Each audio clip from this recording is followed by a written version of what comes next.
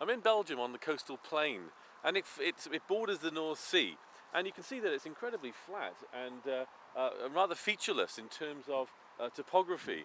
And that's because this whole area was once part of the sea and comprised marshes and peat bogs and so on.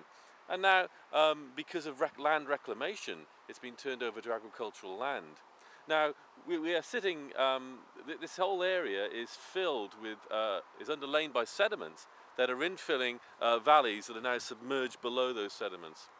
And the sediments that we find in this layer cake here are different layers of silts and muds and also clay, but also peat layers in here as well.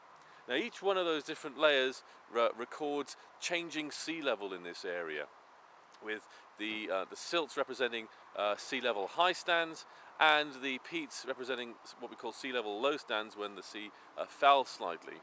And so we have marine silts with marine microfossils in it. We have organic peat with terrestrial plant fossils in and so on, and even evidence of human occupation. And so as the sea level changed throughout the period since the last ice age, we've had the sea transgressing in and also regressing. Now here we've got lots of different events of the sea coming in and out, and they've got particular names.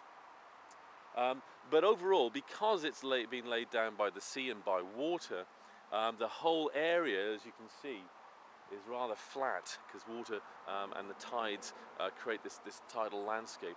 Of course, it had to be reclaimed, and to do that, ditches were built, dug to drain the land. Sea walls were erected, and also sluice gates in the tidal rivers and creeks were constructed to keep the tide out.